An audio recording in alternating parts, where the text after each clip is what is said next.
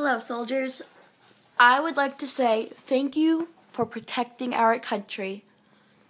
I want to wish you a Merry Christmas, and I also would like to wish the veterans a Merry Christmas.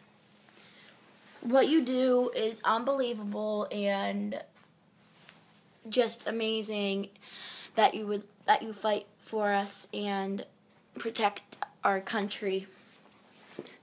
Merry Christmas, and I hope that you get home safely if you do get home.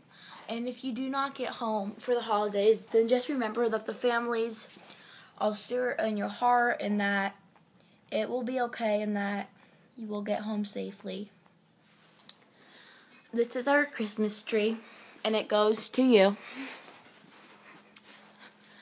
You guys are on the extra nice list from Santa, because what you do is honestly amazing. So Merry Christmas.